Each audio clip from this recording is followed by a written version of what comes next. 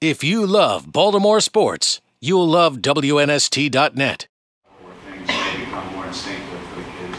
I don't think there's a question on it. I don't think there's a doubt about that. I think just from nomenclature, a lot of the things that James says that were done in the past are just called differently, and maybe a little different read or stuff. But you know, I think that the repetition staff of doing it for a year. You know, I sat in. James kind of was talking to him. The kids feel so much more comfortable now than the year. I don't have a doubt that they're going to be better doing what they did before last year. Ralph, as far as special teams this year, you've got some great return aces, but you've also got some key holes to fill. Can you talk a little about that? Well, of course, you know, Torrey Smith is, you know, led the ACC in kickoff returns. You know, one of the things Charles Bankins is known for is kickoff return teams at Richmond and other places that he's been. So I think that's going to be a real interesting marriage. We're doing some things that are different in our kickoff returns, and I kind of really like them. You know, we got a preview of Tony Logan being a punt return in the bowl game. And I was always a guy that favored Danny Okendo because he caught the ball. When you look at punt returns, that's the first thing they got to do. They got to catch the football. But I think Tony's going to be able to return the ball pretty good. He's very shifty, very fast. And so I'm hoping to gain another offensive threat right there with him as a return back. Now, we also got, you know, Caleb Purcell and Travis Hawkins also has returned kicks. So we got some other guys we got to look at, but I will say right now, just after what I saw in the bowl game, which I thought he did, I was a little worried about that.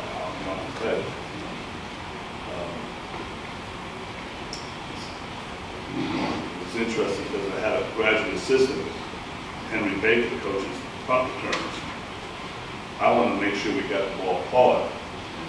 He assured me that Tony could get it done. And I said, "Did you put your job on it?" He said, "My job?" I said, "Your job. You're the easiest one to replace."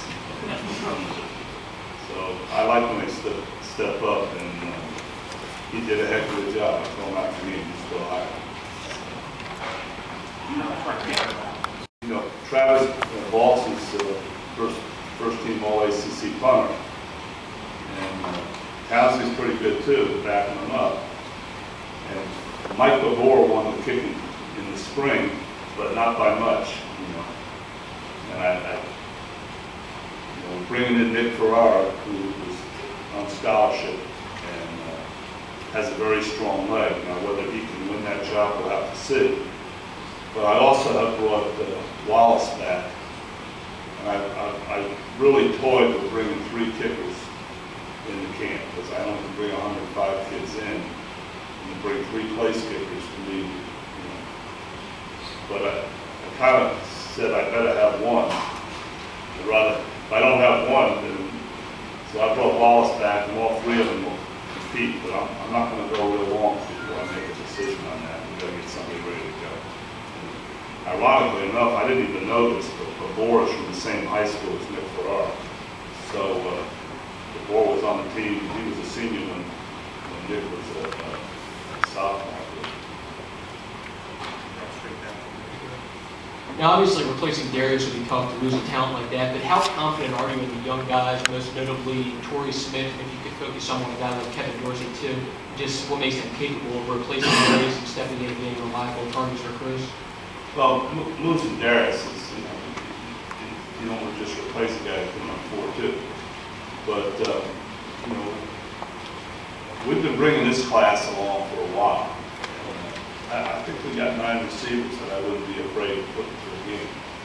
And the problem is that it's going to be tremendous competition to make our first 2 teams, because there's 3 pretty good receivers are probably going to be on scout team, or at least going to be rotating up and back. So, you know, kind of had already happened. We had Torrey Smith last year playing split end. He beat out Isaiah Williams, who was a senior. And then Adrian Cannon this spring kind of put the pressure on Corey. If you love Baltimore sports, you'll love WNST.net.